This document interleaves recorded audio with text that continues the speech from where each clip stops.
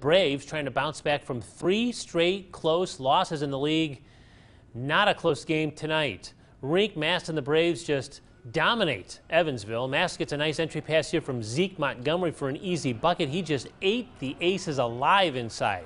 Then he'll step outside the arc, knock down a 3. 16 points in the first half from Rink Mast.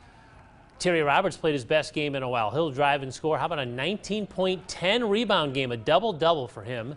Mast with a nice assist here to Jason Kent. The Braves blow this game wide open late in the first half. Mast finishes with 23 points, 13 rebounds. A big night for him, a big night for the Braves. They win 79-47.